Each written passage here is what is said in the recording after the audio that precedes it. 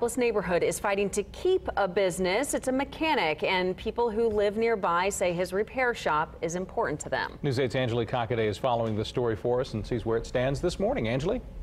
Good morning, Drew and Scott.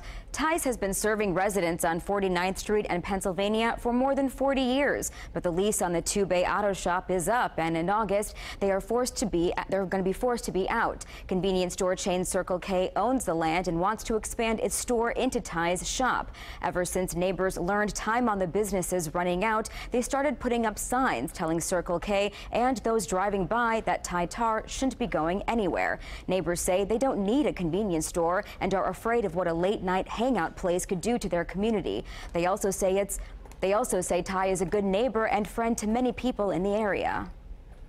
I am ready to throw an absolute fit. We love Tie. We love taking care of local businesses. We love taking our cars here. We don't want to go to a dealership in Carmel. We want to stay right here in the neighborhood. We have not bought any gas from that place for over 2 months now. Excuse me, my husband quit buying his lottery tickets up there. The neighbors are doing the same thing.